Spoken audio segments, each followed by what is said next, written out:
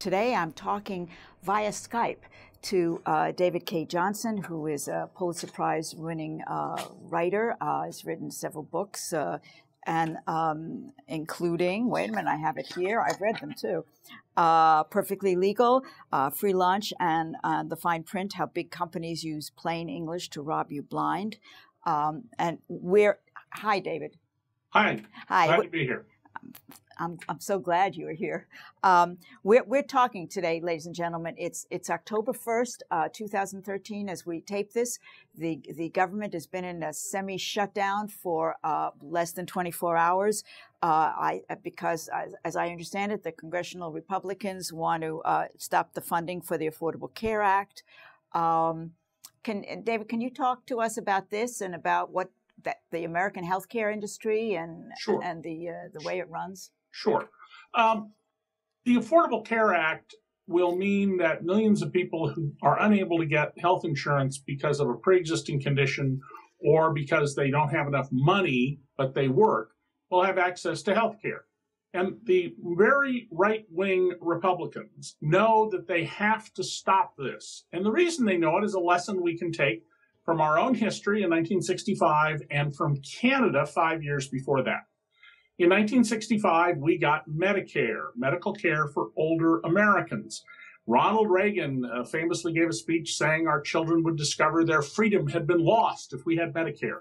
There were doctors' groups like the Medical Society in Ventura County, California, outside Los Angeles, who said that this was, part of the effort to move us toward being some sort of communist state and would destroy the country. And of course, what happened is older people's lives have been extended because they got medical care under Medicare. It's a very popular program. And the other lesson, the one from Canada, is about Tommy Douglas. Tommy Douglas was a Canadian politician from out in the plains. He's the politician who got Canada national health insurance. Every other modern economy in the world except the United States has universal national health coverage. And when the Canadian Broadcasting Corporation did a popularity contest a few years ago, who is the most important Canadian who ever lived? The winner, hands down, nobody else in the same league, Tommy Douglas. Now, the far right in America will tell you, oh, they have terrible socialized medicine in Canada. Well, one of my 8 children is emigrated to Canada. She loves her health care. I went to Canada repeatedly for research on one of my books and interviewed Canadians. And like everything else, it's not perfect, but it's an awful lot better than healthcare in America, where currently nearly 50 million people have no health insurance, and another roughly 30 million have health insurance for only part of the year. So to the far-right Republicans, already facing demographics working against them, they are slowly becoming the party of angry, affluent white people who come from the South or behave as if they do. This is a real problem because if the Affordable Care Act succeeds, and it will, it's going to mean a great shift of support away from their views and toward the views of President Obama and people like him. I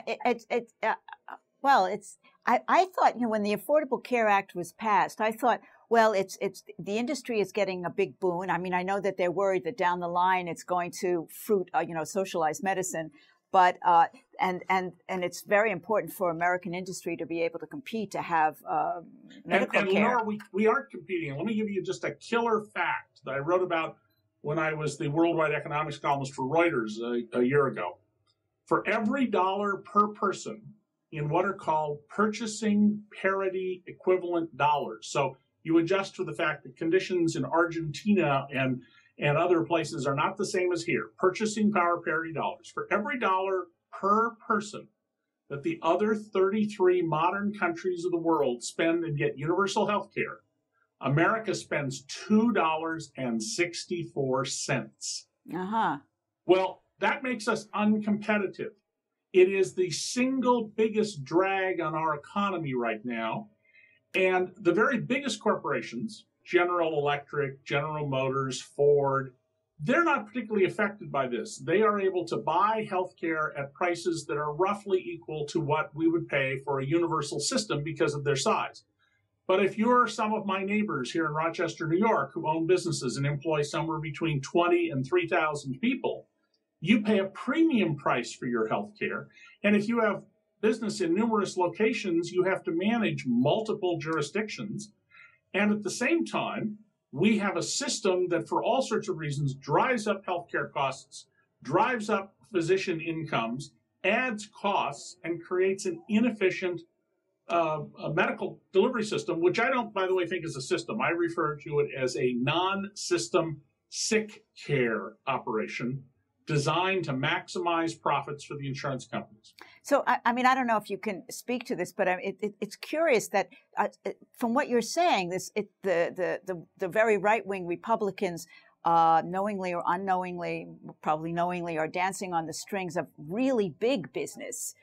Really big business is in the catbird seat when it comes to continuing the kind of healthcare system we have now. Everybody else is, all the smaller businesses as well as individuals, suffer under this system. Yes, although I think that the opposition by the right-wing Republicans, frankly, is just racism and classism. You listen carefully to the rhetoric of the right-wing Republicans. It's been wrapped up ever since Ronald Reagan launched his campaign for president of the United States in Philadelphia, Mississippi, and racism.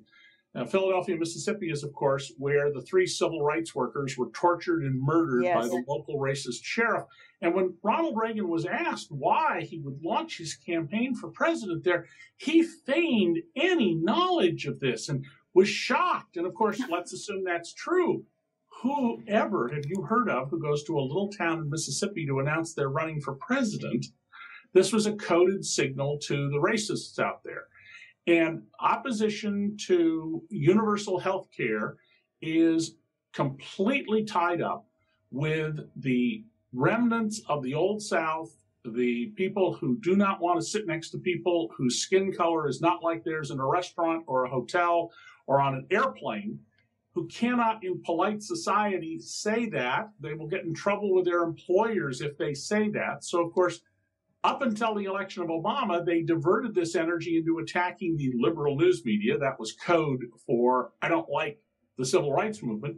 Now that we have a black president, they're much more open and straightforward about it. That's really what's at the core of this, is racist views. And the news media, where I spent almost 50 years of my life, unfortunately, just doesn't call these people out and focus on that very much. So the racism, I mean, of course, it manifests itself in many, many ways, but it continues to be utilized by, it continues to be clung to by working class people who in these policies are fly in the face of their well-being. Oh, that's right. Yeah, no, clearly, look at all the people you can see appearing on Fox News and who are on right-wing radio, who are politely called low information voters, who believe they're going to lose their health care, who believe that they're going to be denied health care, who believe that we will create death panels. And as I showed in my book, Free Lunch, we have death panels in America. We've had them for a long time, but they're corporate death panels. And we literally pay bonuses to doctors who deny care to people who doctors know that denial of care will result in their premature death. And I had congressional testimony I cited about this and told about it and named the doctor, one of the doctors, in my book, Free Lunch. I know you're not a seer or anything, but I can't resist this. I mean, now that we're pretty clear via DNA that there's no such thing as race, right. And lots of racism, but no such thing as race. And now that the generations that are coming up will begin to accept this, I would think more and more, we'd have to link these inequities in another way. We'd have to separate who washes the shirt and who wears the shirt on some other basis. If this attitude of human beings towards each other is going to continue. Race is a construct. There's no question. Race is a construct. It is peculiar because of the history of the United States to this country. I remember there was a time when we were told that if we didn't have slavery, the economic system would collapse, just as we're being told that if we have universal health care, the economic system will collapse. Hopefully over time, and it won't be in a straight line, but this will become less and less of an issue in America. It takes time. It takes multiple generations. By the way, Lenore, there's a number I meant to mention that I think kind of will surprise people about how inefficient our healthcare system is. Mm-hmm. The best healthcare system in the world, in the view of the United Nations, World Health Organization, and others who have studied this, is the French system. I've used the French system while visiting there when I got sick. It is stunningly efficient and smooth with very little paperwork, unlike America. In 2010, if America had had the French healthcare system, we would have had universal coverage. And you know how much money it would have saved us? It would have saved us the same amount of money that all of us paid in federal income taxes. In other words, a universal healthcare system, all else being equal, we could have gotten rid of the individual income tax for the year 2010. And for this year right now, we could cut the income tax by about 2/3 if we had that system. Now, we'd be running big deficits if we did that. But my point is, that's how much we're wasting. We're wasting 6 percentage points at least of our economy, and the income tax brought in 2010 just a hair over 6% of our economy. As I understand it, the healthcare insurance industry is huge. It's one of the largest. It is unbelievably huge, and completely useless. Itself as being an essential industry. It's completely superfluous. We have no need for it. But here's one of the worst things about it. It's all subsidized by taxpayers. In the same book I mentioned before, Free Lunch, I tell about a married couple and a single doctor in California who became billionaires with gifts of taxpayer money through this system. And one of them, bless his soul, before he died, wrote a book in which he said, you know, this is awful. I shouldn't have been able to do this. We should have universal health care. I'm glad I made all this money, but it's really terrible public policy. A traitor to his class, as they would say. A traitor to his class. So listen, can you tell us a little bit more about how the tax system works in terms of who gets taxed Sure. for what, and Sure. then later on what happens to this big pool of our money, aka taxes?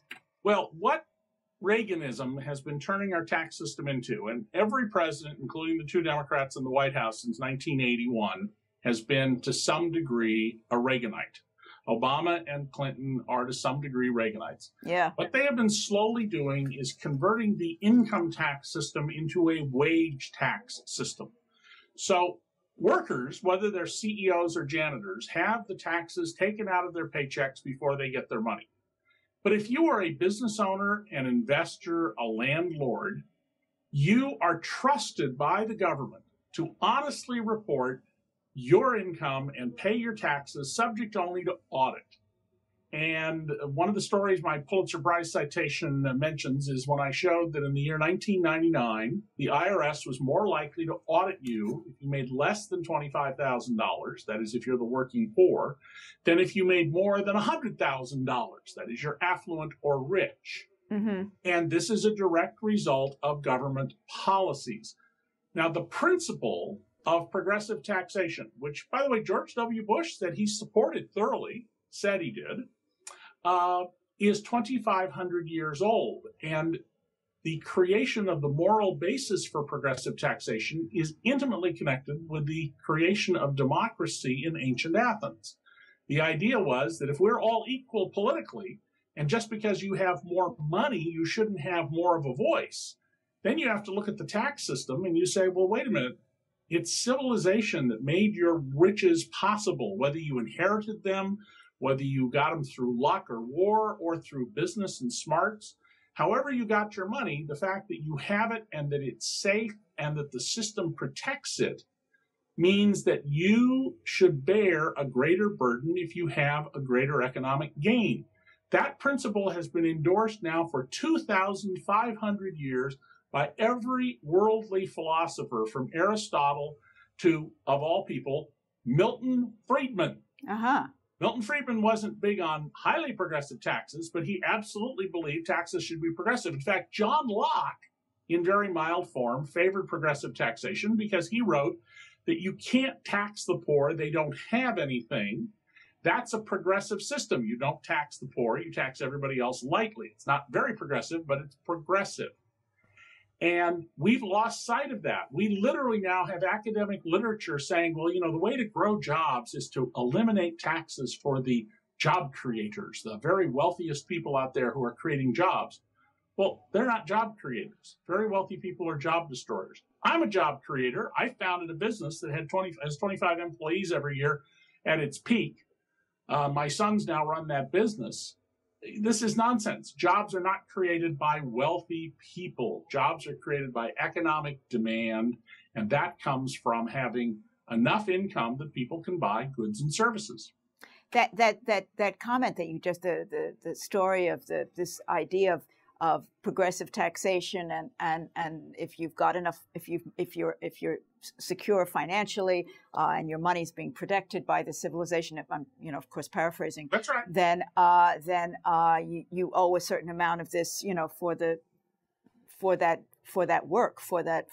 The greater your gain, the greater the burden you should bear, and paying more dollars in a flat tax system actually reduces your burden. I mean, imagine you make $10,000 a year and the government takes $1 from you in tax.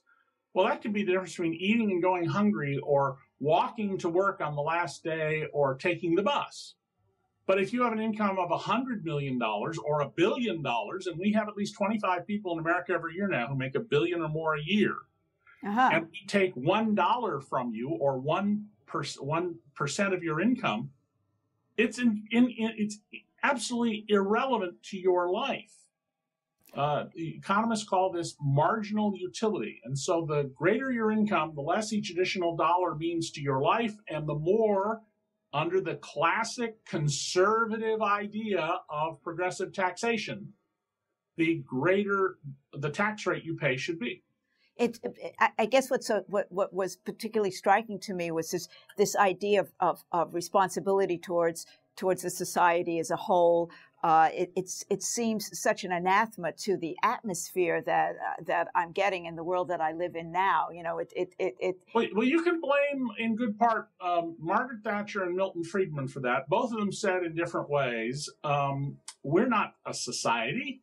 Friedman said, we're several hundred million people who share the same real estate. I think that is an absurd and bizarre way to view the world. I think human beings have always been social animals. In large part, I think they're herd animals. They tend to follow leaders. That's how Reagan was able to completely change the country. Whatever you think of Ronald Reagan, whether you love him or you hate him, Ronald Reagan was an extraordinarily effective leader who changed the direction of this country. And this idea that you don't have any obligation for anybody else, it's all for you. I did it on my own. That is an anarchist idea. It's one that no real conservative would actually support. But radical, uninformed people, people who I've talked to a number of them in Congress who have absolute certitude about what they believe, but whose words demonstrate they have no idea what they're talking about, embrace these ideas. Yes. I mean, can you talk for? I mean, if Adam Smith said, things like, all wealth must be measured at all times, something like that, but by labor. Here's the tree. The tree's worth nothing until you make something out of the tree, sell it, So can you, sure. Can you talk to the relationship between wealth and poverty? How sure. wealth is created? Adam Smith promoted an idea which Abraham Lincoln bought into very heavily, called the labor value theory. And the idea is that you own a factory. Boy, that's great. Except if there's no labor to do the work in the factory, it's not worth anything. You have to have labor to perform the work. Now, Smith taught that all wealth grows from land and stocks, by which he meant, the capital you have to apply to a business. But he also argued that there's a symbiosis here. It's just like blood flow in your body, which is what he started studying before he wrote The Wealth of Nations. If you only have venal blood flow and no arterial blood flow, you're going to die. If you have Wait a minute, what does that mean, venal, in or in going in and one out way of and your body, right? The arterial blood flows out, the venal blood flows back after it's done its job of distributing oxygen and food, and has now picked up waste products and carbon dioxide to take out of the body. And if those are not in balance, you're not healthy. Well, we've created a society in which we are redistributing upward at a tremendous rate. And what's happening is we're becoming a sick society. We have all these people at the top with unbelievable fortunes. I mean, Mitt Romney, who's alleges he's only worth $250 million. I think he's worth about $1 billion, but let's accept his $250 million figure, and $22 million annual income. He is at the bottom of the 1% of the 1%. He has a $22 million a year income, a yearly income? Right, but that's nothing. Among the very wealthy in America, he's at the bottom of the pile. We have people in America who year after year after year have billion-dollar annual incomes. And by the way, they don't pay taxes legally because the way Congress has written the rules, so long as it builds up inside their business, so long as they don't sell their investments, they don't pay taxes on them. If they're private equity managers like Mitt Romney was, they are allowed to defer all of their income into the future. And if they need cash, they just borrow against their assets. Right now, you can borrow for less than 2% if you're well-to-do, and the lowest tax rate is 15%. So, of course, anybody very wealthy would borrow against their assets instead of realizing income under the tax system. Wait a minute. I need to understand this a little. So they have a bunch of money, right? And that's in their assets, and they borrow some money against that, and they pay back, and that's cheaper than, what's the alternative? Then if you sell a stock or a business, and you would have to pay taxes on your gain, and you don't have to do that, and you never pay it back. By the way, imagine you had $1 billion. You suddenly found out, Lenore, that yesterday Uncle Morty left you, unbeknownst to you, $1 billion. The financial advisor that you talk to, if they're any good, is going to say, listen, you don't have to pay taxes anymore. Here's what we're going to do. How much you want to live on? You go, I don't know, $10 million. And you say, okay, we're going to borrow $10 million. You're going to pay the bank at the end of the year, you're going to owe them $200,000 interest. But you're not going to pay that because we're going to have grown your $1 billion to $1.1 billion. We're going to borrow another $10 million. Now you'll owe the bank $20 million plus interest. But your fortune grew by $100 million. You're $80 million ahead, and you didn't pay any taxes. So you just pay off the bank. So you just pay off the bank with the piece of the vigorish that's. You never pay off the bank. You just keep getting a new loan from the bank. Mamma mia. Oh yeah. And people like Warren Buffett. Now Warren Buffett is supposed to be the world's greatest investor, right? Yeah. He has a net worth that Forbes put a couple of years ago at $64 billion. His income that year was $64 million. If you believe that reflects the value of his investments, he's the worst investor in the world. That means he earned a fraction of 1% on his investments. In fact, what happened is Warren Buffett didn't want to have any income at all. He only takes a $100,000 salary for running Berkshire Hathaway. But he had what I call incidental income. There were companies he owned stock in that were sold, and they paid in cash. There were dividends some companies that he owned stock in paid. So he had to take this incidental income and pay taxes on it. And he paid exactly what I predicted would be the figure when he publicly announced it. I said he'd pay 17.1%. He paid 17.2%. But Warren Buffett's real income that year was well north of $1 billion. It just wasn't recognized by the tax system the way your paycheck is. We have two systems of taxation in America, separate and unequal. One for the plutocrats, who get to live tax-free or virtually tax-free, and one for you and me, where the taxes are taken out of our check before we get paid, and we're very heavily taxed compared to people like Warren Buffett. And the people that we're electing in the government maintain these policies. Yes, and in many cases, they have absolutely no idea what they're doing. I mean, I've interviewed over 100 members of the House and Senate over the years about these things, and it's very clear to me that many of them have no clue to how the tax system works. And to be fair, I had no idea until when I went to work for the New York Times. I suddenly had 50 hours a week to study the tax system and learn how it really works. But now they know how it works. Well, hopefully, I know that President Obama's read my books, but I somehow doubt Eric Cantor has. Yes, I see. But I mean, it's not. I mean, they have advisors and stuff. I guess what I'm saying is that it's. Yeah, but their advisors who are advising them are people who are also raising money from the wealthiest Americans.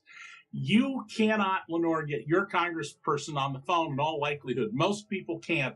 But if you're a billionaire, you've got your congressperson on speed dial. Yeah, I guess what I'm dancing towards is the moral issue, is the if we put aside the ignorance and people are no longer ignorant on this, and yet doing this, these sort of criminal activities. We're about a minute and a half away from the end of the show. I wouldn't call them criminal because that's why I called the first book in this series perfectly legal. The underlying problem is that we have very wealthy people. Not all of them are like this, but most of them are. They don't want to pay taxes. They certainly don't want to write checks of, if you make $1 billion a year, you should be paying at least $350 billion. They don't want to pay $350 million. And so they get Congress people to write laws that favor their interests. And then if they can succeed in repealing the estate tax, they get a grand slam home run. All the benefits of being in America, none of the burden. I do understand that. I don't know that I would be much different if I was in their position. But I agree with you. I think we would behave like they do if we were in their shoes. Oh, I hope not. I hope not. We've got about 28 seconds, 27 seconds before the end of this. And what we're going to do, ladies and gentlemen, is we're going to tape right now a second discussion. You're going to see this a week later, and then it'll be archived on the web. And so we're going to close down this one, and that's just what I said, right? And, see you next week. All right, so I'll see you next week. This is Lenore Von Stein talking to David K. Johnson. This is The Facts. Bye.